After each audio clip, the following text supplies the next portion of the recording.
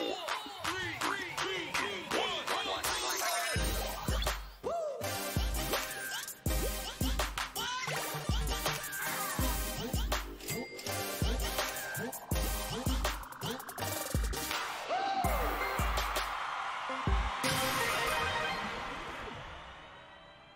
my HQTs. I am back with your warm and toasty dose of Tuesday trivia. Can you handle the heat? Well, here's someone who can handle the cold pretty well. It was like minus 20 degrees last night in Montreal. That didn't stop Kim K from heading out in this look. Bare chest, bare legs, brave in the ice with 6-inch heels, like an Olympic skater or something. Respect to Kim, because I always end up flat on my face in snow boots. I'm Sharon Carpenter, your well-heeled presenter at your phone's epicenter. And we are in the home stretch of season 2 right now, counting down to the big season finale this Sunday. Let's see what the prize is right now, shall we? Wowzers! It is now at $117,997. That is enough to defrost your bank account for sure. Now, you've only got a few more days to level up. Don't forget, for every point earned by players this season, the prize will keep getting bigger and bigger until the season finale. You'll have to stay tuned to find out just how high it's going to go. Here's how to win points. It's by answering questions correctly and sharing to social from the HQ app.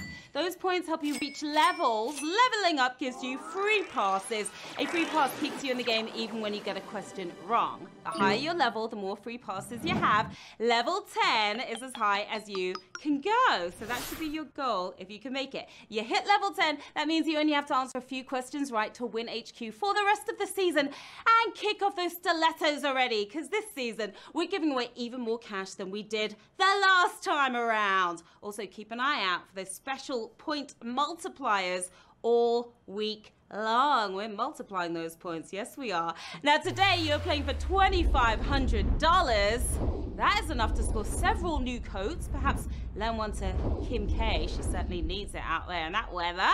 But that's not all. You're also playing for 50 million points. It's a lot of points you are playing for today, for sure. Plus, for each point you earn today, we're going to multiply it by 10. That is sure to help you level up in today's game and the entire season. Now let's talk extra lives that can keep you in the quiz. You can buy one right now if you see it on your screen. An extra life means even when you get a question wrong, you can still play. Play HQ 5 days in a row and you score one for free. You can use it on any round, of course, except the final round. You know the rules already. All right, now tomorrow it's time to get in formation. That's right, Beehive. We are bringing you Beyonce Trivia Night. Who runs the world? The HQ world? Well, we'll find out tomorrow at 9 p.m. Eastern, won't we? Can you put a ring on it? Okay. It's about that time. Can you make it across the icy terrain? Because it's slippery out there, so don't stumble. We're about to get to the quizzing. Are you ready? I hope so, because here we go with Q1. What's the only mammal capable of self-powered flight? Horse, bat, pelican. Doesn't need an airplane to get up there in the sky. Looking for a mammal. When was the last time you saw a horse with wings? Well, you must have been watching way too much My Little Pony, if that's the case, because it's a bat. We were looking for bat, of course, like a bat out of hell. It was not the pelican, and it certainly was not the horse. Bats have a bad rap, actually, but 164,398 of you nailed it. Yeah, bats have a bad rap, but they're kind of cute and cuddly when you look at them closely. Probably best to avoid those vampire bats, though, unless you're into the whole blood-sucking thing. Thursday night, we are taking a journey to Middle-earth. If you miss Frodo, Samwise, Gollum, and Gandalf, join us for Lord of the Rings trivia. Don't worry, it's going to be a lot shorter than the movies are. Not 3 hours long. Can you escape Sauron? Well, we'll find out at 9 p.m. Eastern on Thursday. Can't wait. So much fun. Q2. Which of these foods has Mexican origins? Couscous, tacos, Swedish meatballs.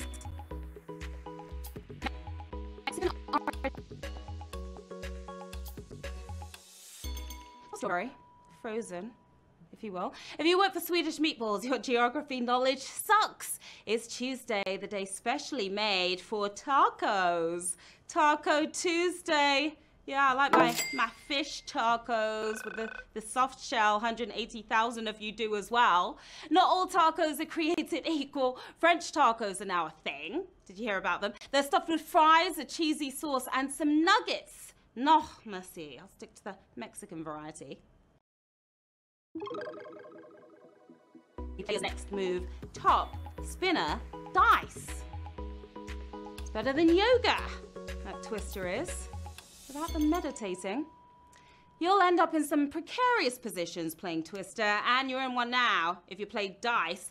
The top answer here, spinner, is what we were looking for. You're spinning around with glee.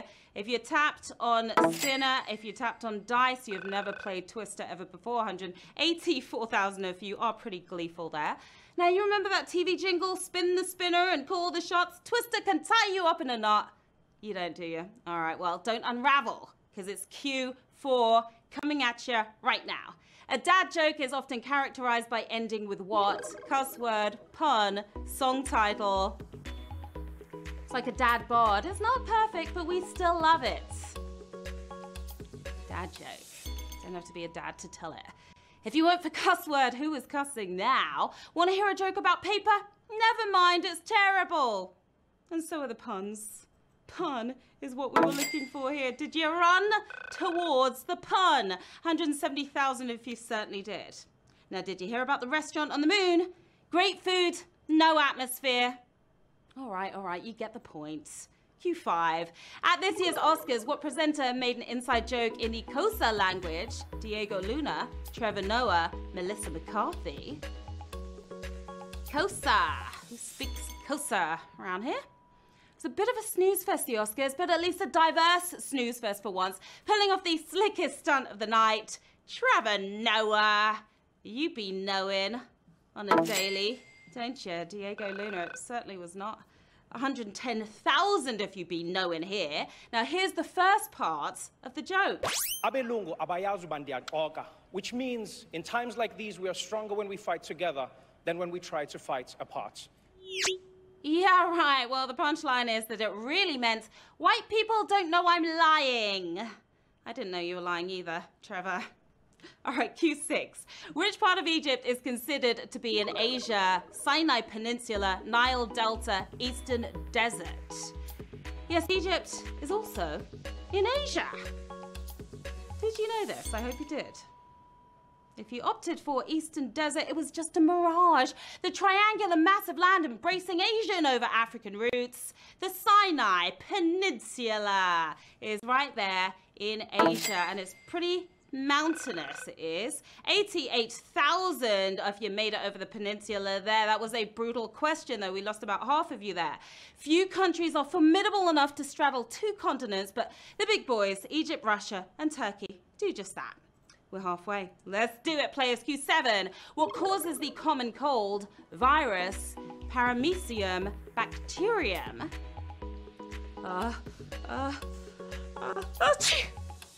Excuse me.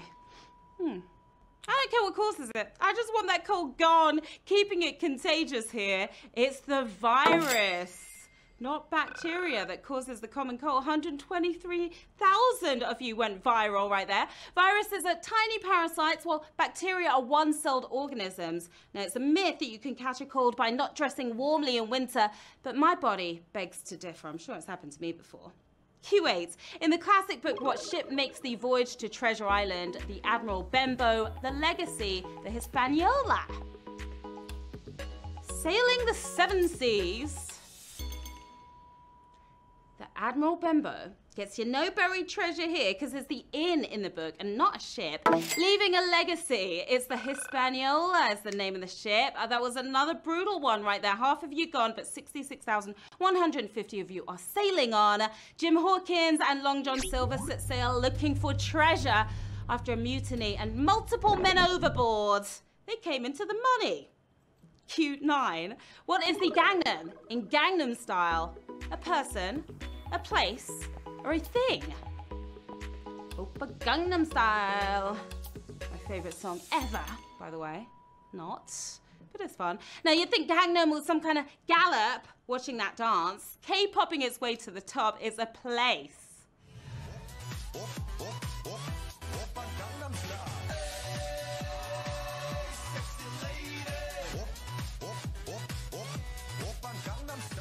Okay, you sexy ladies and gents, did you tap on place? Did you know that 152,141? If you certainly did. Now, the vid was the first to hit 1 billion views on YouTube. It pokes fun at the opulence of Seoul's Gangnam District.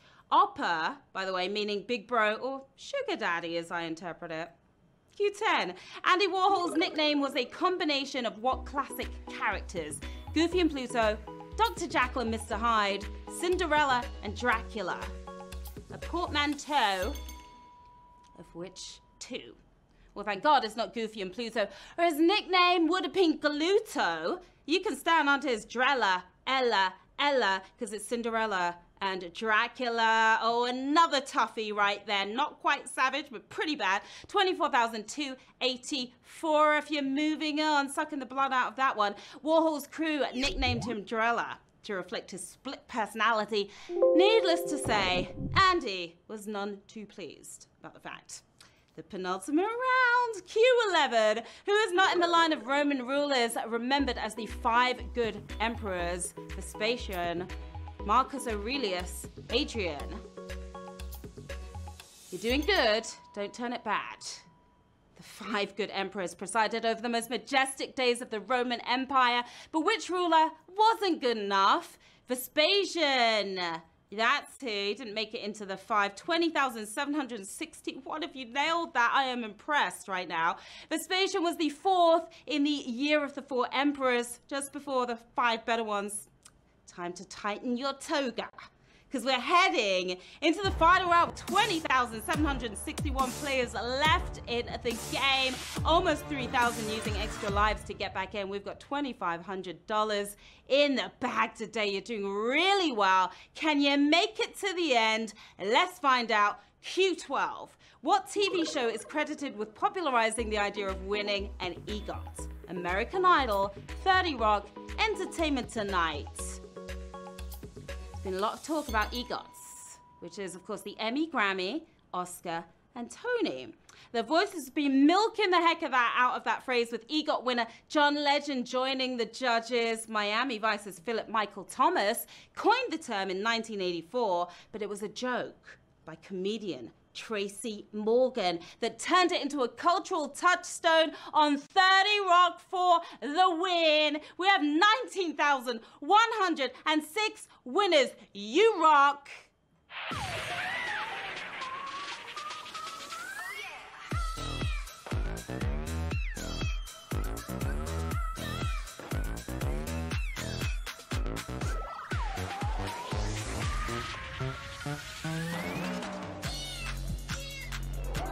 Congratulations, 19,106 winners. You totally rocked the game today. That is absolutely awesome. That is a tremendous amount of winners. That means a lot of points right there, splitting 50 million points.